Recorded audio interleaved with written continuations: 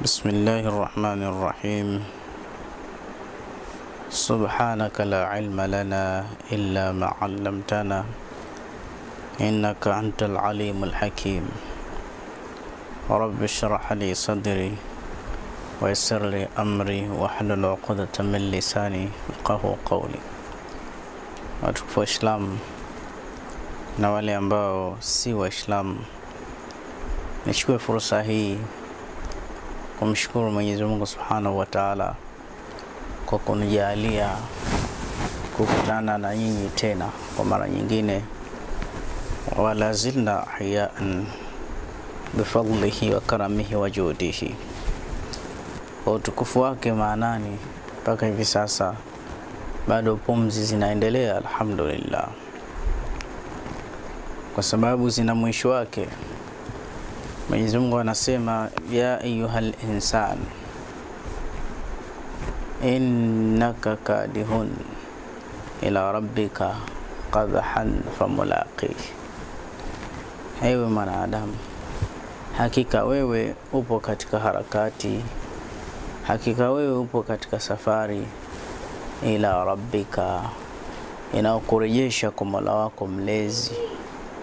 Qadhan famulaqih imekuja kwa mutlaqun, maf'ul mutlaqun, haina shaka yoyote, moja kwa moja uende kukutana na Mola wako mlezi. Kwa hiyo fattaqu yawman turja'una fihi ila Allah. Kwa hiyo watu ikiwa watakutana na Mola wao, waiogope hiyo siku ya kwenda kukutana na Mola wao watakaporejeshwa kwa Mola wao mlezi. Ina maana watafute zawadi, inna khaira zadi at-taqwa. Bora ya zawadi ni maandalizi, na maandalizi mazuri ni ucha Mungu, kumcha Allah jalla jalal. Watukufu wa Islam, leo kwa kifupi sana bado tumeelekea kwenye fadhila za Bwana Mtume Muhammad sallallahu alaihi wasallama, katika miti mingi aliyotufundisha, na mengine kaielezea iko nchi za China, lakini hata yeye mwenyewe hakuiona, lakini aliisema Bwana Mtume. Bwana Mtume katufundisha mambo mengi sana tutumie Waislamu, ambayo yataleta afya katika jamii. Leo tutazungumzia ugonjwa mbaya, amradhu sukar, maradhi ya sukari. Sukari ni ugonjwa mbaya, unaleta pressure, na watu wengi hupanda pressure kwa ghafla na huondoka katika maisha ya kidunia. Ni ugonjwa mbaya, lakini chanzo chake ni kula hovyo. Bidaya ya kwanza kuzuka kwa Waislamu ni kula sana Waislamu kubira kiasi. Muislamu hutaki kula hivyo. Tuna taratibu, la nihna yani la naakulu hatta najua wala nashba'a. Hatuli mpaka njaa itupate Waislamu, na hatuli kwa nia ya kushiba, tunakula kwa nia ya kufanya ibadati. Mtume hajai kushiba kama hivyo tunavyoshiba sisi hata siku moja, kiasi tu kwa kadri ya hali. Muislamu maradhi mengi sababu ni kula. Maradhi ya sukari, ili asikupate miko yake, hebu panguza kidogo vile vyakula vya wanga. Usile chapati, usile makande, usile viazi, usile kasava, miogo, usile wali. Ukipunguza vitu kama hivyo, ugali, vitu vya wanga, kwa kweli sukari itashuka kwa kiasi kikubwa sana mwilini. Na sukari ukiona imekuzidi kongosho, imeshindwa kwa resistance kufanya kazi yake, inakuwa sababu ya kufeli. Tunao dawa hii ambayo si tungu, sababu dawa chungu wengi wamejua dawa za ngiri za uchungu, dawa za sukari za uchungu. Pengine zikasaidia, lakini figo waiumiza nayo, ndugu yangu Muislamu. Ni dawa ambayo mchanganyiko wa vitu vyake ni kama ifuatavyo. First of all, kuna mlonge. Mlonge ni dawa mpaka ya kansa. Mlonge ni dawa ya kusafisha damu. Mlonge ni dawa ya mambo mengi sana. Ingia YouTube, ulizia tu au katika interneti, mlonge ni mmea wa aina gani. Na leo sina fursa, lakini ningekubabadulia wameuzungumzia vipi ulama huo mlonge na kwa jina gani.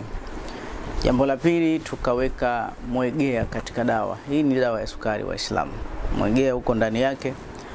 Jambo la tatu, mdaula na mjafari na kamun abyadh wa kamun aswad. mna dawa sopungua 5. Kuna dawa hiyo kama tulivyokusha kusema mlonge, ambao mlonge ni dawa moja kubwa sana. Kuna dawa ya pili ambayo ni kubwa sana Waislamu.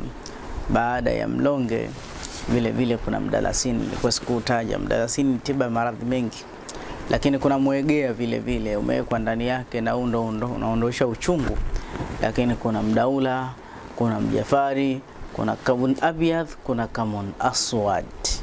Hii dawa mashaallah, mtu yoyote mwenye hali ya sukari basi akitumia, hata kama ile nuru ya macho yake imepungua anaona, hata kama vidonda vyake vimekuwa havipoi vinapoa, hata kama sio mzuri katika sekta ya ndani kama ni mwanaume, basi hii ni suluhisho. Inatibu sana, hupunguza kulala ovyo, huponyesha vidonda, huongeza nuru ya macho, huongeza nguvu mwilini na huongeza nguvu ya tendo la ndoa.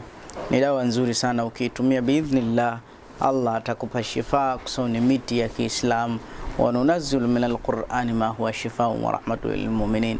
Qur'ani ni shifa, lakini ina furuati na matawi, na ikaelezea mimea mbalimbali, miongoni mwao ni mimea kama hiyo unavyoiona. Inshallah leo sina muda wa kupawilisha sana.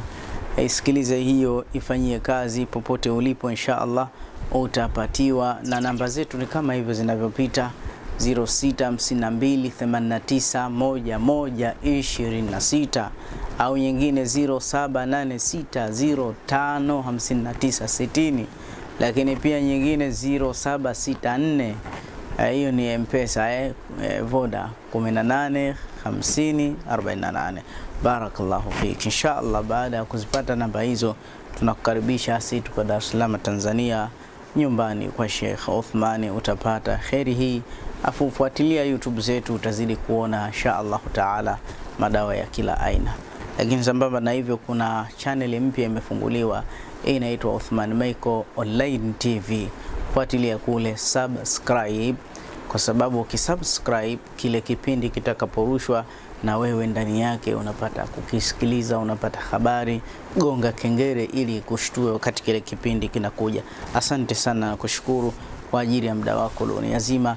Mwenyezi Mungu haya yote atuthibitishie katika masala ya khair bifadlillah. Subhana rabbika rabbil izzati amma yasifun wa salamun ala al mursalin walhamdulillahi rabbil alamin.